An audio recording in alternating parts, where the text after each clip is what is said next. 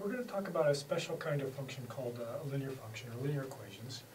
And the idea here is we're going to have a thing that's a straight line when we look at the graph of it. But where does this come from? And the basic idea is it's a function where the change in the outputs is proportional to the change in the inputs.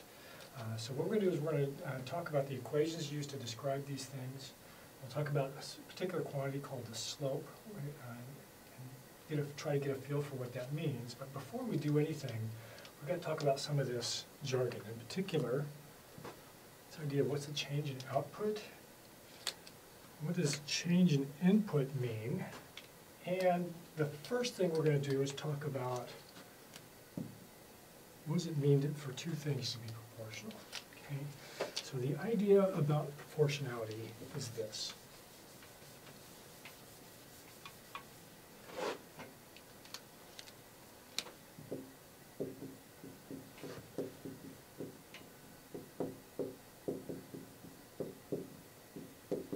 Suppose I tell you that two quantities are proportional to one another. In this case, we'll say y is proportional to x.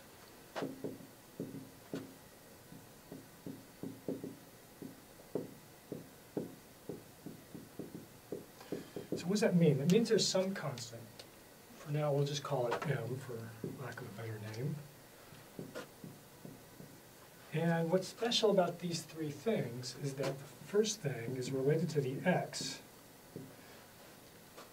In this way, we say that y is equal to m times x. So the idea is if x doubles, y doubles, if x triples, y is going to triple. But this m, what does it mean? If m is a large positive number and x changes a little bit, we're going to see a big change in the y value. If m is a number close to 0 but positive, say like 0.1, then if I see a small change in x, I'm going to see an even smaller change in the y. Okay?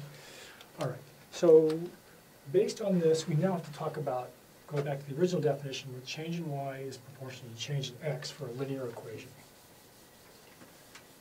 So what does that mean? Okay, so suppose we have 2 points.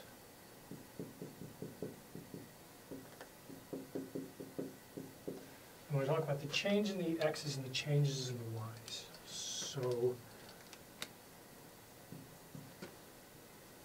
in terms of the x's, the change in the x is this distance from here to here is just x2 minus x1. In terms of the change in y's, it's going to be that distance here. So this goes from y2 to y1, and that's just y2 minus y1. Okay. So what do we have? We have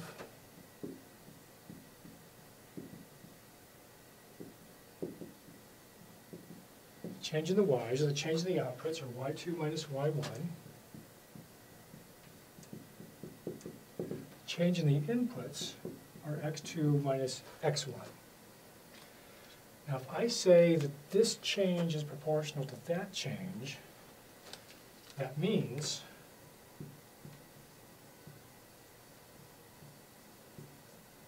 that if I'm looking at a linear equation, this thing is equal to this thing, but there's some constant m where this thing is true. Okay? So this thing right here is a linear equation.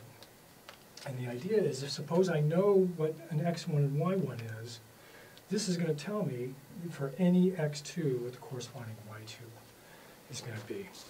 Okay? So let's see.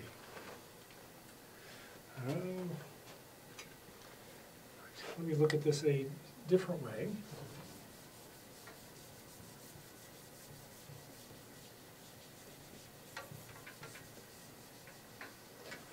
And I'm going to change this. I'm going to say now, I'm not going to give that a particular number. I'm just going to say that's any number in the relationship. So suppose I have this x1, y1, sorry, that should be an x1. Then, for any number in this relationship, Suppose this then is xy. We have that y minus y1 is m times x minus x1. Another way to look at this is that m, this constant of proportionality, is the change in the y over the change in x. So graphically we have,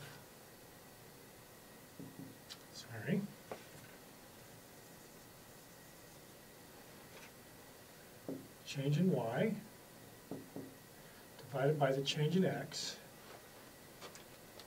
is always going to be the same, no matter where I am on this. And what happens is if we graph this, we're going to get a straight line. Okay? And this proportion of the rise over the run, you'll hear us say that, is called the slope. So the slope tells us basically how steep this is. Right? If I get a large change in y for a small change in x, I'm going to have a large positive slope. If I have a very small change in y for a large change in x, I'm going to have a very shallow slope. It's going to be positive but close to 0. If it goes the opposite way, if this is a negative change for the negative x, I'm going to have a negative slope. Okay? So what does that mean?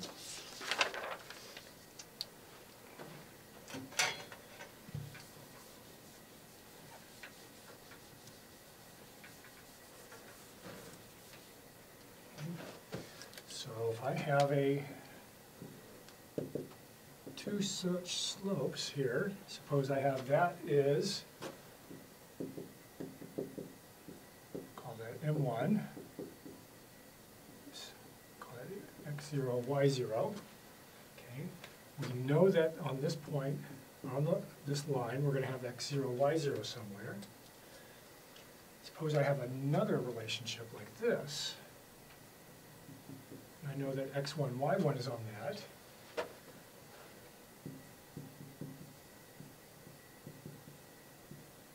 Like so. Now this is going to be a different slope, call that M2. In this case, I have a larger change in y for a given change in x. This is going to be, both of these are positive. This is going to be a larger positive number. Okay. Likewise, if I have negative slopes,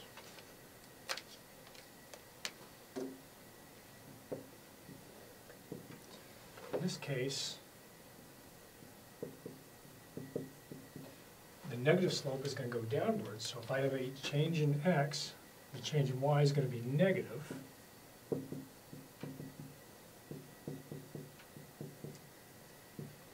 Like so. And if I have a steeper negative line, suppose this has the point x1, y1, so it's going to have that relationship. This is going to be a number that's more negative than that. Okay? So this is going to be steeper, it's going to be more negative, it's going to be larger in absolute value, but to the left of this on the number line, so if I just think of this in terms of the number line, my M1 is going to be there, my M2 is going to be further away from 0. Is that right? Okay, so let's look at an example, and then we'll do a couple special cases.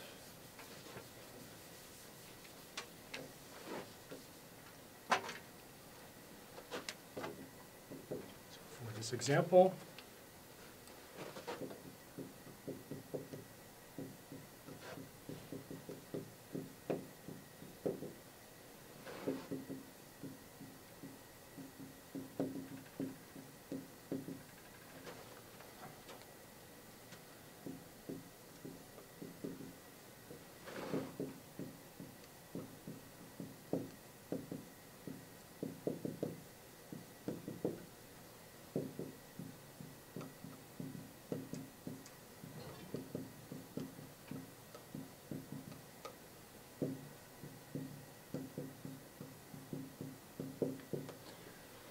we're going to try and determine the equation for the linear relationship where the change in y is 3 times the change in x, and includes the 0.57.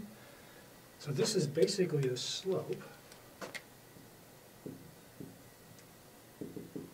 Since it's positive, that means if I were to graph it, it's going to be increasing into the right, rising to the right. And because it includes this point, this is going to be my y1, this is going to be my x1. I'm going to have y minus 7 is 3 times x minus 5. Okay? All right. Now, let's look at this. There's many ways to express this and talk about this. This is called the point-slope form. And the reason it's called that is because you can immediately look at that and say, there's the slope. But you can also look at this and say, it includes the 0.57. Okay? Now, there's all kinds of algebra and games we can play with this. So I can do this. I can multiply through by the 3.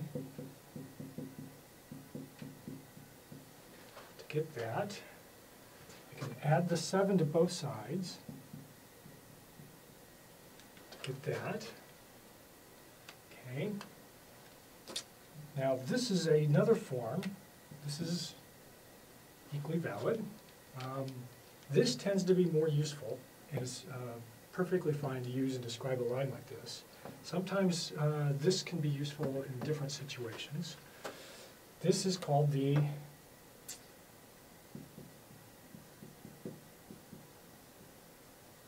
slope-intercept form.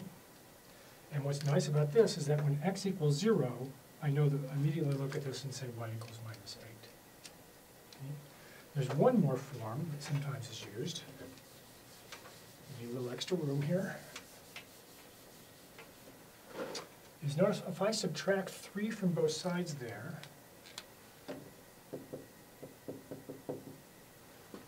I get what's called the general form. Okay. This is sometimes used because it's useful for some edge cases. In fact, we're going to look at 2 different weird cases where if we think about it in terms of the general form, it makes life a little bit easier. Okay. In particular, let's go back to the graphical view of these things. There's 2 situations I didn't examine. Suppose, for a given change in x, there's no change in y. Okay. If that's the case, I'm going to have a horizontal line. No matter what change in x I have, there's going to be no change in y. Right, so if I go back to thinking about it in terms of that, then this m has to be 0. So no matter what change I have here, we're going to have no change there.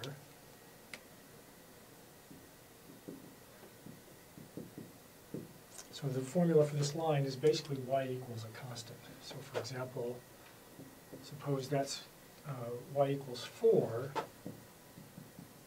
That's the equation of the horizontal line that goes through, whose value of y is always 4. Okay. Last case.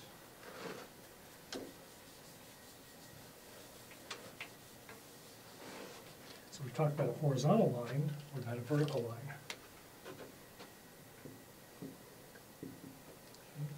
Suppose my equation now does that. Okay. Now it doesn't make sense to talk about that relationship, right? Because this is basically saying I can't have any change in x, so it doesn't make any sense to talk about, right? And there's every value of y is possible. So if we go back and think about this in the general form, for the general form, it's normally written like this. We have something times x plus something times y equals c. In this case, all y's are possible. Okay. So we don't really need to talk about that. And there's only one possible value for x. And let me change that. And it's basically, it's whatever x I get there. Okay, so for example, if that's x equals 5, where that goes through, the formula for this vertical line is x equals 5.